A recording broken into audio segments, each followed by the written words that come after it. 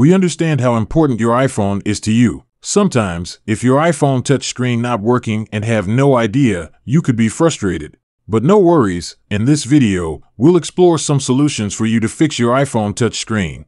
Grab your iPhone and let's dive into the world of touchscreen problem solving.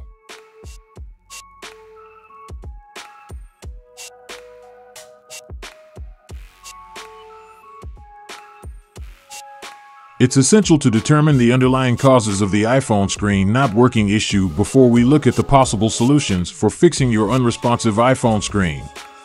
Sadly, Apple has not yet addressed this concern, but we've done our homework and have compiled a list of possible primary reasons for the situation. The first is physical damage. The second is freezing and conflict of apps. The third is the malfunctioning digitizer. The fourth is software bugs in iOS. The fifth is a greasy surface. The first tip is to force restart iPhone. Swiftly press and release the volume up and down buttons in succession. Then, press and hold the power/side button till the Apple logo appears on the screen.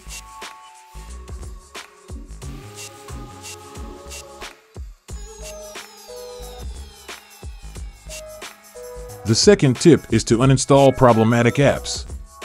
Apple maintains a strict iOS and App Store to shield its customers from unreliable programs. To fulfill Apple's security and performance standards, all programs in the App Store have undergone meticulous inspection.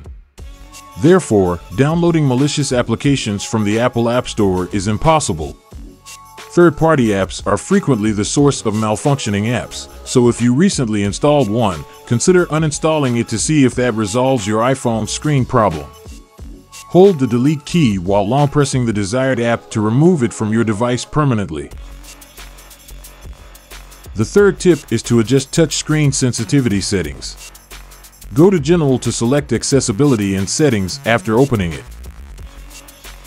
Go to Touch option in Accessibility. Choose the 3D and Haptics option under Touch Settings. To change the amount of pressure needed to activate 3D Touch, tap it and move the slider. Turn off the 3D Touch and give it another go if the problem is still there. The fourth tip is to remove screen protector. Many iPhone owners use screen protectors to guard the device's display from serious harm in the case of a drop. However, if your screen protector separates from the screen, the portion of the screen that has been affected is no longer touch sensitive, making it difficult for you to use your iPhone. Considering the situation, you can remove it or change to a new one. The fifth tip is to update iPhone to the latest version. Apple often releases software upgrades to improve the functionality and smooth operation of Apple devices.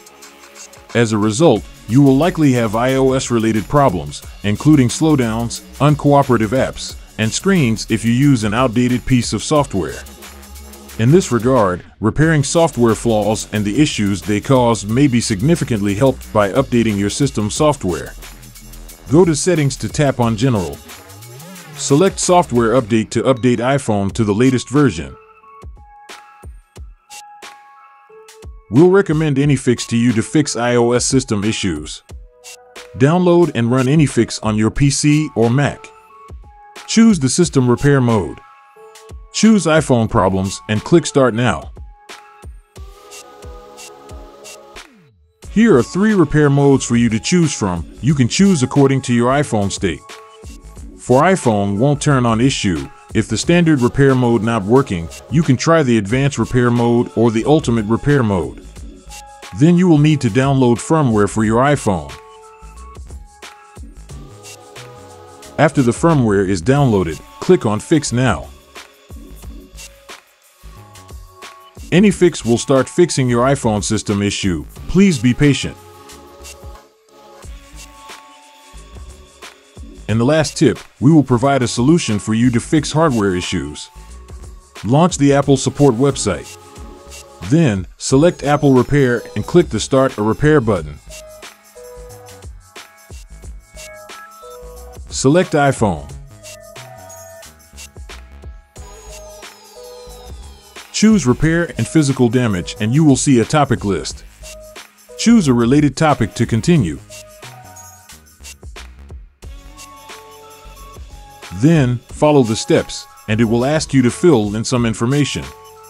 That's all tips. Thanks for watching, and don't forget to like, share, and subscribe. See you in the next video.